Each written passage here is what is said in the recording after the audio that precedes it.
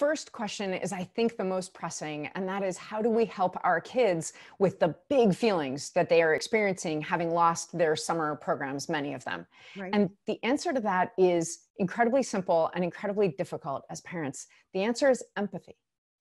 It's so much something that we want to do. And maybe you can relate to this from when you were parenting tweens and teens, especially, is we want to tell them how to feel. We want to tell them how not to feel. And you and I have talked before about how telling someone how to feel or how not to feel is, well, it's a little bit like if I said to you, Adrian, oh, your feelings are dumb, have different feelings. and that's not what empathy looks like. The first thing we can do for our kids is have either quiet empathy, where we're just sitting next to them, right? We've talked about this a little bit, but at a Shiva, when you pay a Shiva call, we're actually told you're not supposed to say anything. You're just supposed to be quiet near the person and take your cues from them. Right. And in that same way, we would do well to take our cues from our kids about the empathy that we're giving them and not jump in with, well, at least nobody we know has passed away from this, or at least, you still get, your friends aren't going either, or at least really minimizes the feelings you're having when you're in that first swell of them. Oh, so boy, have I heard that a million times about anything. Adults do it to each other all the time. And we do it to ourselves. We don't give ourselves any grace, which, by the way, a lot of us as parents are also having some grief about our summer looking tremendously different than we had pictured. Right.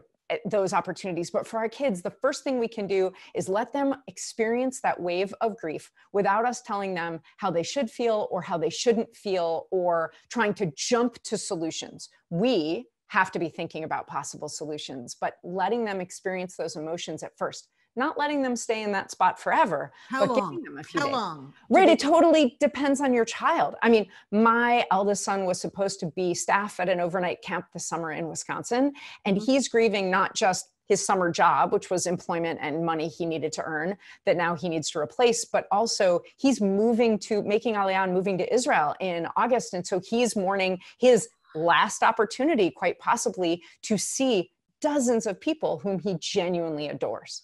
And I don't know, you tell me, how long is it okay to be sad about that, right? I guess it's dependent on how they act out with it. What is it though? All of my girlfriends are telling me their kids are apoplectic. What is it about camp that is so powerful? So that was your second question, and it's such a good question. There's a lot of research about this, about the good that camp, overnight camp and day camp and any other summer program does for kids, especially overnight camp. If you've had that experience, this will ring for you, but we see it in all kinds of summer programs. They really get four things from this. Kids get connection, they get purpose, they get fun, and they get independence. And those four things, the bad news is, wow, camp is rife with that and it's made for it and they're experts at giving it to our kids. The good news is, you asked me what kids will lose. They don't have to lose connection, purpose, fun, and independence this summer. But we just have to think differently about how to help them go after those things. Okay, I don't mean to interrupt, but isn't the reason that they get all those things in such high doses and that they love it because you're not there? Yes. There's a great book by a psychologist named Michael Thompson, he wrote this book called Homesick and Happy, as opposed to Homesick but Happy, where he asked thousands of adults their experiences when they learned the most, grew the most, became the things they most admire about themselves. And all these adults told him stories about times when their parents weren't there. Right. Mostly at camp experiences, but not only, but really when we look back at moments where we had to decide, we had to choose, we had to step up. And camp is better suited, but also more expert in giving our kids those opportunities. So we're going to have to stretch ourselves a little bit this summer as adults to give our kids and our teens and our young adults more chances to step up a little bit. Okay, where would you begin with that? For example, I'm the mother that let my kid wear rollerblades and go to a grocery store at 10 years old. We're downtown people, we live in the city. I knew that if someone bothered him, he'd kick them with those rollerblades. My other child, for example, I couldn't allow him to do that until he was 12 or 13. How do you decide what is appropriate in terms of independence? Because surely they need it. They do need it. And you're asking me the hardest but best, my favorite question about parenting. On my website, I answer questions about resilience for kids in our lives, for ourselves, and also at work. And the most popular question I get about kids is, how old should a child be to anything? Right. And I always say, I don't know, but you do, because you're an expert in the kids that you're raising. So just like you were expert enough to know that this kid was ready at a different age than another kid. And I know parents of multiple children, I'm one of them, are going to say, but they're going to say it's unfair. Right. Yes, because equal is not necessarily fair. We talked about that last time. But what I really want you to think about is, how do you decide, right? This is the question I love to answer. How do I decide if the child who's looking at me and says, I am old enough to go, I want to get more fit this summer. Well, that feels great to hear as a parent. So I want to be allowed to go jogging by myself in our neighborhood. How do I decide if my child, and it doesn't actually matter how old they are, unless they are too short to be seen over the hood of a car, we've got a different conversation. Right. But if they are physically large enough to cross the street safely, if they have the know-how, then that's what you got to think about. So I ask parents to do a couple of things beforehand. You say to your child, good question, I will get back to you. Don't get pressured into a knee-jerk answer. And I remind my kids, if you pressure me into a knee-jerk answer, most often it's not going to be the answer you want.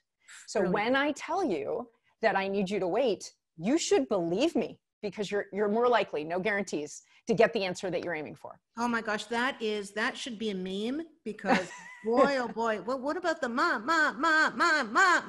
if you just like ma. Maybe that was just my house. Right. No. I have a friend who made her kids for an entire weekend call her no but mama. She wouldn't answer to anything but no but mama, just to make the point that they were saying that too much. And it seemed to work, she said, for a while.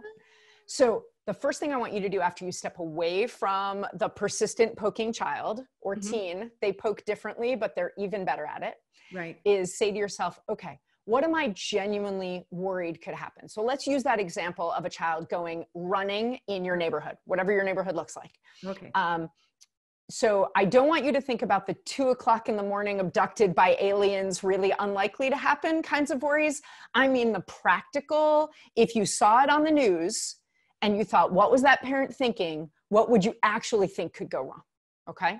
So let's say that the three biggest concerns would be that my child would be snatched by someone, that they would get lost, or that they would get hurt. So those seem to be pretty, getting abducted by someone is actually very, very, very low chance, but it's high worry. It's very high stakes. So let's consider those. And, getting lost, that's middling possible, especially if your child has my sense of direction, sorry. And getting hurt, very common, like very likely. So then I want you to think about, okay, what does my child need to know to be okay in each of those three situations? So you go back to your child and you give a pre-test, like every second grade spelling teacher. You say, okay, so I say to you, well, Adrian, what if you were running and you noticed that, and someone tried to walk up to you and talk to you, or a white van, let's go the whole stereotype, a windowless white van, right, with a scary person, not wearing a mask, everyone's wearing a mask, but a scary person behind it pulls alongside you. And if your child goes, I don't know, they're not ready. But if your child says, I would go to an open door of a house that has a play set in the yard, or I would start going backwards because the van couldn't easily back up, or if they have something that's like spot on, then okay, maybe they're ready. That's reasonable. Or okay, they say, hold on a second. Hold on. That's brilliant. First of all, it never even occurred to me. Can you give them like advanced responses a few days before? So I wouldn't seed the pot quite that close, but I will tell you that just one parenting lesson is that I always tell my kids, if you're ever lost, and this is the example I was going to give next, I want you to go up to a woman with children. I'd be willing to guarantee she doesn't want another. And that to be rid of the responsibility of a lost child in a really helpful, wonderful way, she'd be happy to let you use her cell phone. So you go up to, and you stand 6 feet away, but you go 2 meters away for our Canadian folks from a woman with children, and you say, hey, excuse me, I am lost. May I use your phone to call my parent? You're going to get a yes. If they have a phone, you're going to get a yes. Right. Another thing that I've taught my kids, which is just a good life lesson that you might give a few days or a week before you have this conversation with your child, is if someone comes up to you that freaks you out, I don't want you to yell, ah, because Adrian, picture yourself at your own sink in your own home, and you live in the city as I do, and you hear a child outside scream. You stop for a second and you listen. But weirdly, if the screaming stops, we go back to what we were doing.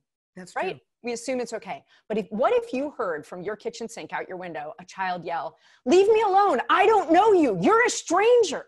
You would be out your door with your cell phone in your hand in 2 seconds flat. Oh, you're right. So that's what you teach your kids to yell.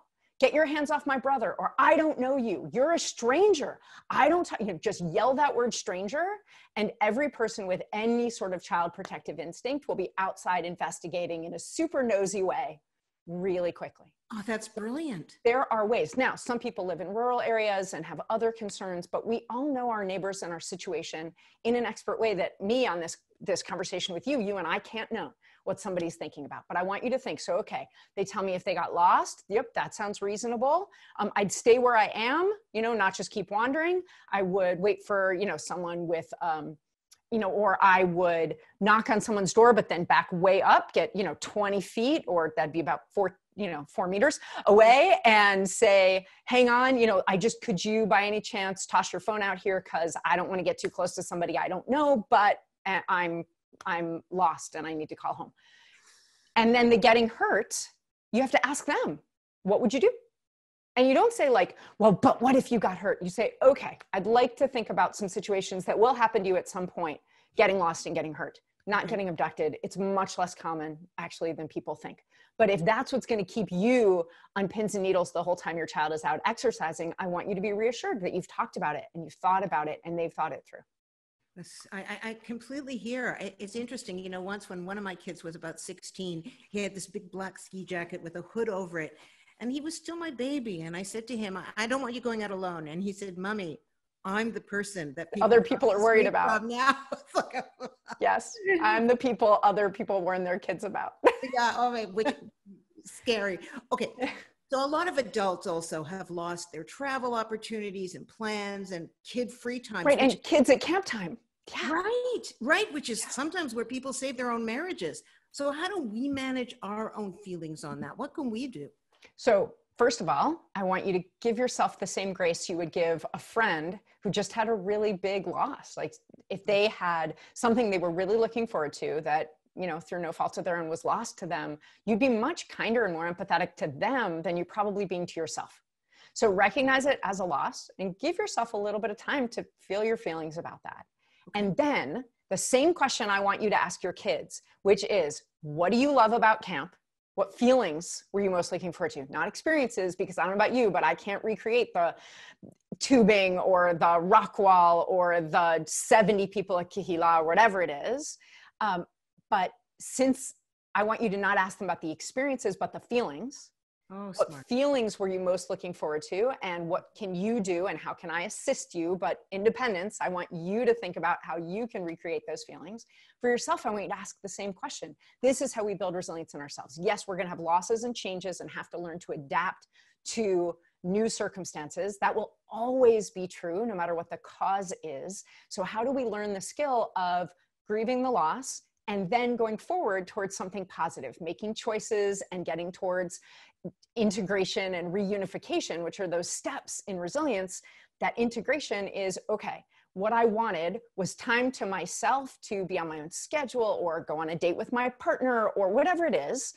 Okay, the feeling I wanted was a feeling of connection to my partner or self-care time or whatever. So what can you do given the current parameters to still get that feeling? You might have to be really creative or really flexible in what you do, but in what you're accomplishing, you should really try and be specific with your goals, because if you don't know how to accomplish that, so your child comes to you and says, every year my camp does a huge Tikkun Olam project, and I feel so amazing being a part of this big group of people working towards the common good, working hard and really making a difference. Your child might have no idea how to recreate that this summer, but together the two of you can investigate, because there are opportunities like that available, even given our current parameters. So if you say to me, what I wanted was that feeling of there's nobody around and it's just me and I can choose whatever I do with my schedule and whatever I do with whatever, I say, great,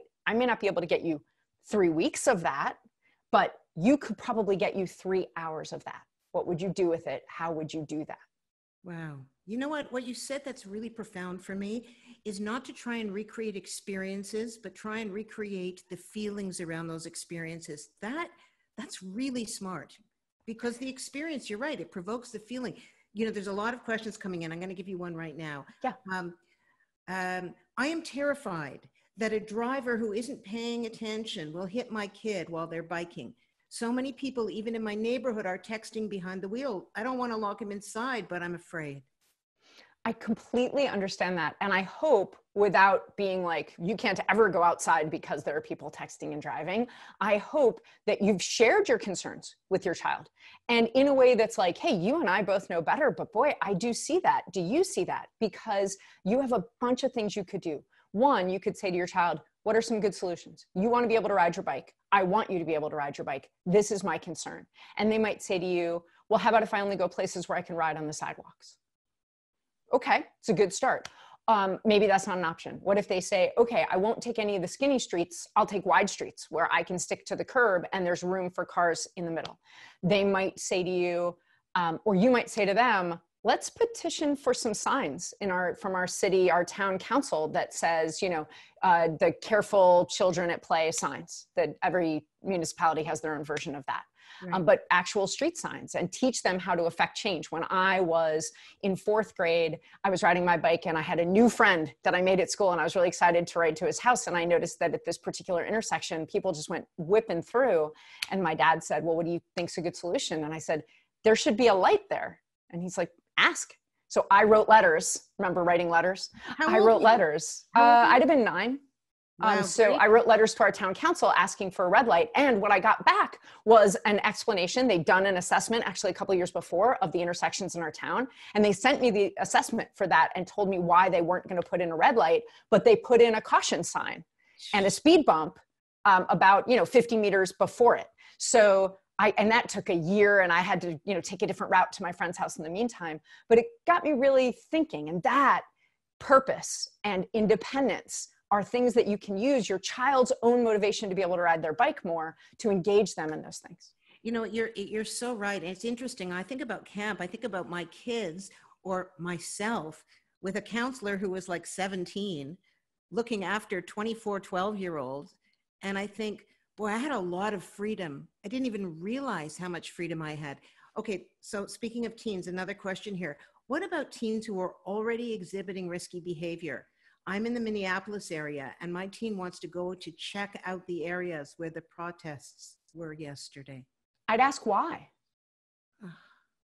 So the first question I would ask any teen when they want to do something that scares you or that you don't understand is why? Not why could you be so stupid, or why would you take that risk, or maybe just that question, why would you take that risk? What do you understand the risks of that to be? And in as non-judgmental a way as you can, because your teen is preparing for a life of balancing risk with reward. That is what adulthood is. I bet most people listening have chosen to speed in one situation or another while driving, and they weighed the need to get where they were going with the money for a ticket or the risk of an accident given the road conditions. Most of being an adult is making choices based on understanding the circumstances. So if you think your child is not taking the time to think about the circumstances, which is different than not drawing the same conclusion you draw, then I want you to really ask them, do you understand the risks that I feel are involved in going to that place? And they may say to you, well, yes, at night in the middle of the protests I do, but during the day I don't. Or they might say to you, yes, and you say, okay, why does it feel to you to be worth it? And they might say, I have these followers on my social media who are saying that these concerns aren't valid. And I want to go show them what people who are afraid to go outside and just walk or just this or just that are experiencing. And I can't show them if I don't go, or I need to see it for myself and understand what's happening. And then you say, okay, so those are really reasonable goals. Here's my concern about that. Is there anything you can do to either lessen the risk, going at a different time, going with an adult, what is it? Or is there a way you can get that information in a different way? Can you interview some of these people? Can you reach out to them over social media so you can learn without putting yourself in harm's way? Okay, I'm going to ask you an off-script question because I've been dying to know. Yes, when ma'am. I was growing up, I had to come home when the lights went on the street. Street lights, yeah, absolutely. Us city kids, totally. Yes. come home and the streetlights came on. Is there such an exponential difference in risk for children now? There is Or not is actually it in media that makes us America. afraid? Yeah. I can't speak to Canadian statistics, but in America, it is quantitatively safer to be a child now in terms of abduction, car versus pedestrian, car versus bike accidents. So those are the three big worries for parents. It is safer than it has been since 1957. My goodness. See, Which, so is a what is while. it? Is it all the media that creates the fear? Mostly it's a 24-hour news cycle. So I don't know if you remember when there was a girl who got stuck in a well in the United States Oh, in the yes. 1970s. That was the first time that a child emergency situation was broadcast nationally and Right. people hung on the updates. That one moment and a whole bunch of things that followed it really changed how we think about children and risk. I have a friend who uses the 11 o'clock news litmus test in her mind when her kids come to her and they say, hey, can we go down to the beach and hang out? They live in a gated kind of resort community in the Pocono Mountains, and it's been there for decades and decades. It's really pretty safe. And she said, when they ask me something that gives me that feeling in my stomach of like, oh, it might not be safe, she said, I picture it. And I think, okay, what's the very worst, craziest thing that could happen? They could, I don't know, one of them could accidentally be horsing around, push each other, or somebody off the bridge, a kid drowns. If I saw that, God forbid, on the news, would I think either, oh, that's terrible tragedy, or would I think, what were those parents thinking letting their kids be on that bridge? And she said, and if I think, what were those parents thinking? I say no. And if I think, oh, that's just a terrible tragedy, I say yes. That's a great litmus test. You know, you won't know this, but women who live in Canada or certainly in Buffalo, New York, who remember this, there used to be an 11 o'clock thing that was called Eyewitness News. And this is how they signed on. It's 11 o'clock. Do you know where your children are? You remember that? Yes. Actually, no, I remember the Saturday Night Live spoof of it. Okay, that was my news. Okay, I'm asking you another question. I wish I could talk to you for hours. Many communities are just in the emerging phase from the stay-at-home orders. And what do you think is the best way to manage our anxiety and our kids' anxiety about moving about in the world? What do we do? So first of all, we cannot manage our kids' anxiety until we deal with our own. And I don't mean deal with like get rid of. I mean like face and come up with some strategies for. Everything in the world is about coping strategies. And a friend of mine said to me, you know, I'm hearing about so many fewer Jewish people getting this, and it's not true statistically. But I said, well, you know, if hypervigilance is helpful, we've been training up for this for millennia. So, so I understand the hypervigilance, because now it's not failing a math quiz in 4th grade that we're staying awake at night about. It's a disease that's very dangerous and none of us have immunity to. Right. I have tons of empathy for the anxiety, but we also live with the reality of car accidents and lots of other bad things that can happen. And after a while, you find a way to deal. When you have a new driver in the house, you go back to worrying about it for a while. But I can also tell you, as I have an older driver, after a while, you're able to sleep again. So the first thing is you have to put on your own oxygen mask first, just like they told us. You remember airplanes, right? Back in the day when we were on airplanes. So yes, I know, me too. So you have to look at your own anxiety, figure out what you can control. Just like, remember the first time you and I got to talk on Momentum Boost, Adrienne, I said, when you're really worried about something that's real, you have to examine it and figure out what you can control and what you can't control. And do your best to give yourself time and space for the feelings that you have. But then when you're ready for action, focus on the things you can control. And so that may mean that your family doesn't emerge at the same pace that you're seeing some people on that 11 o'clock news emerge. And that's okay. But I'm going to encourage you to remember that you have to, as my mom of blessed memory would say, begin as you mean to go on. So we are going to have to go on.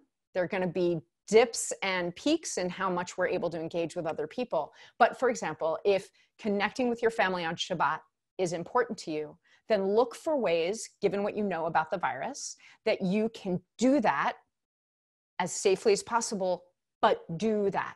For a lot of people, stay at home, shelter in place was more comfortable because even if we hated the parameters, we had parameters. We could just say to our kids, it's terrible, but you got to stay in the box. And now we do have to poke our heads out of the box and figure out how to navigate the wider world again with new information and a lot of new feelings. And not judging our fellow for doing it in a different pace or time that we do, I would imagine as well. I mean, we Yeah. all judge. When my kids say don't judge, I always say to them, you have to use your judgment or you're going to get grounded.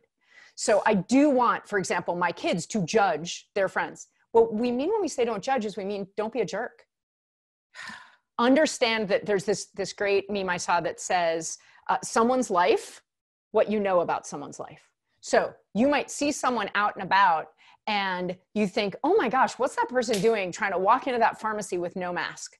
But you might not know that they left a child having an active asthma attack in the car and they forgot the mask because they're so scared. Or that they themselves have an asthma attack every time they put on their mask and they're really just running in to get their inhaler and running back out and they couldn't bear to put it on. It's not to say that they shouldn't try and that we aren't impacted by them not wearing a mask. It's just to say, and I wanted to say this earlier, I think this is really important for us as parents. Our kids, about empathy, our kids can have all the empathy they want because we don't have rules about feelings. But like I say, every time we talk, we should have rules about behavior, both as a society and as families. So if your child is mourning camp or whatever experience they didn't get to have, we should have empathy for their feelings, but they don't get to behave however which way they want because of those feelings. Right, right. Wow. You know, honestly, I wish we had more time because I have a lot of questions and there's just, this is scary, but you are, as always, someone just wrote in the chat, I love Dr. G. I wish I could put her in my pocket. You really are a master. This has been so helpful, so tangibly, practically helpful. I really appreciate it. And I just want to say, it's really easy, as you guys all know, to have great ideas about other people's parenting. It doesn't mean I get it right all the time, but it also means that you have the wisdom and the experience and the calm that you need to navigate this. It is simply a question of tapping into it inside you and having some faith in it.